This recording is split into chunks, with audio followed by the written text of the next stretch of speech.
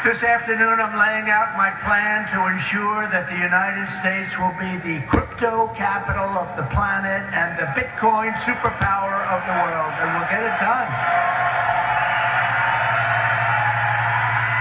If crypto is going to define the future, I want to be mined, minted, and made in the USA. It's going to be. It's not going to be made anywhere else. And if Bitcoin is going to the moon, as we say, it's going to the moon, I want America to be the nation that leads the way. And that's what's going to happen.